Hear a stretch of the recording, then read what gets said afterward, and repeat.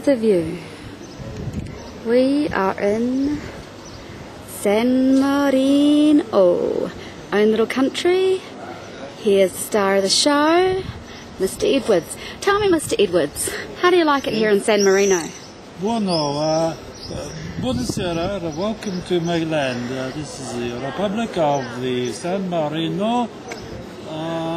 What you see is what you get. Actually, that is Italy. Oh, thank you so much. It's like a little fairy tale land. This is our room in San Marino, and we've got a lovely outdoor deck, pretty much all to ourselves. There's someone next door here, but it doesn't appear like there's anyone at home. And we have got a fantastic view thus.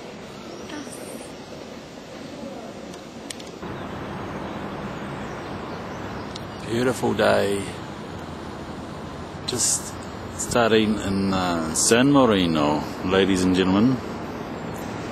This is the view from the top of the hill,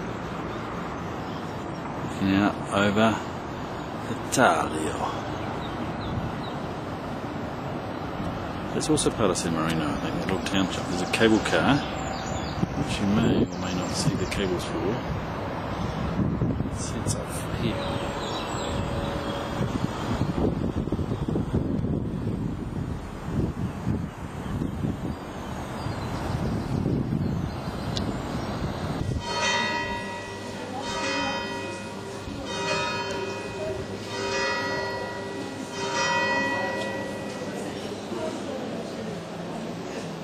And changing the guard. Hopefully they changed now. Changed now. Shotty has just gone down. She's just disobeying Debbie's rules. Recalculating. And she's just seeing where Recalculating. it's going to be a dirt road soon. Recalculating. Recalculating. It's got to go somewhere. To someone's house. It's dragging off a Ferrari.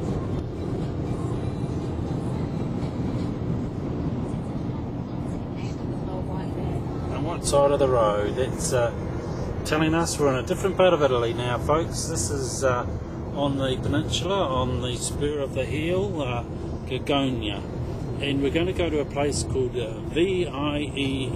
You can see by the sign coming up, Vieste. So it's very dry around here, very different.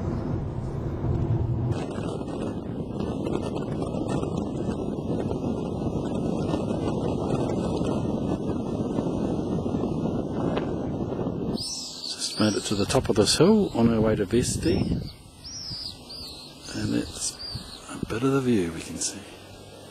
In the distance is our destination, Vieste. Just driving into the township of Vieste, and we assume that our place is up on the hill because it's got a cliff top view. More on that later. The distant view from our hotel in Vieste.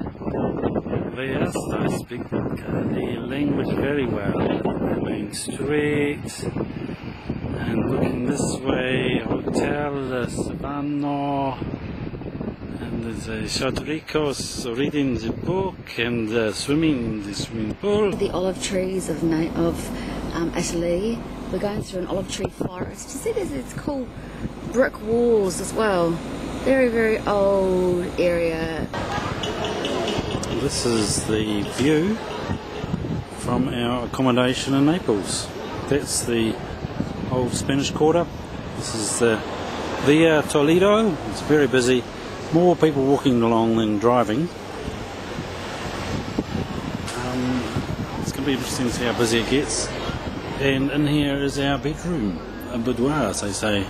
And luckily we've got double glazing, we can just shut that noisy street away.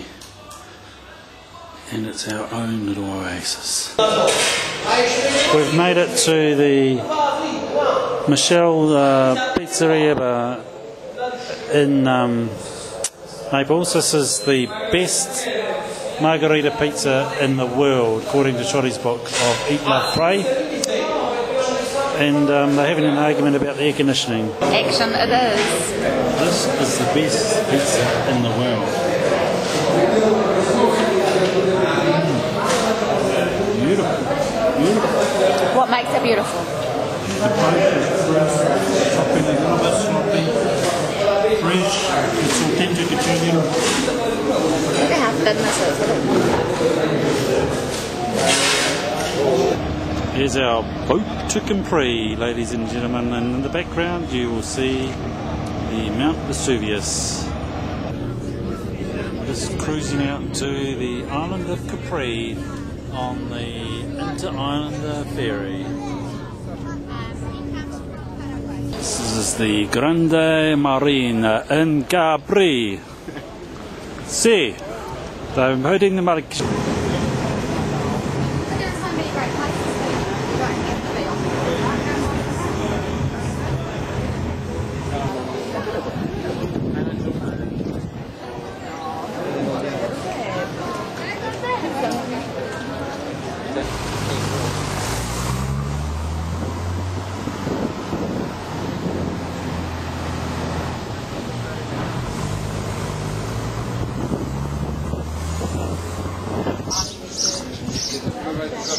This is Anna Capri. It's taking the chairlift ride to the top of the island of Capri. Of course, Ted in front, everyone else following behind.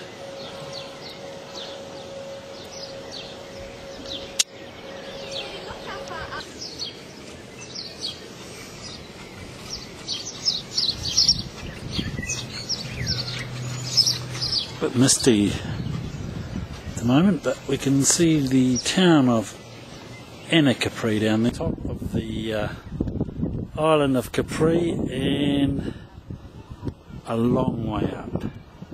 A long way up. That chairlift took us a long way up. You can't really tell how high up we are. We sort of might, if you can see those little boats down there.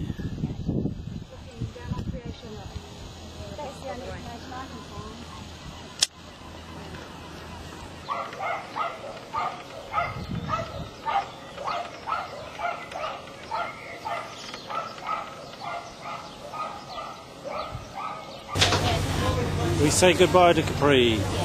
A lovely day we've had, and we say arrivederci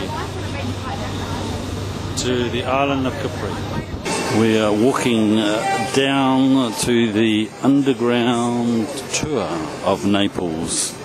A walk that has taken 25 minutes today, but we've got heaps of time to spare. Everything's shut because it's Sunday. Just checking out the pasta. Different shapes, colours, flavours. You know how it goes. So you push to the bed, they open the top door, and then we are going to see the backstage, the changing room of the Roman actors from the wine cellar of the house.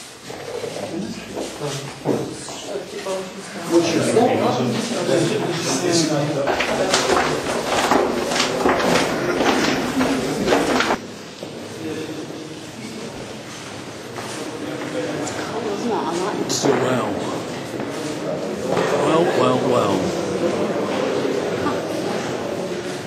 Because of the war. So when this was a bunker, many families lived here for a long time. And outside, the situation was not easier. Because in 1946, so the year after the second war, the end of the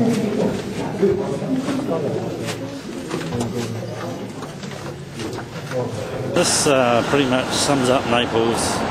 Cobblestone roads, chaotic traffic, rubbish just piled just all over the street. It's dirty. That is Naples, ladies and gentlemen. Oh, I've got to do a picture. Wait, and...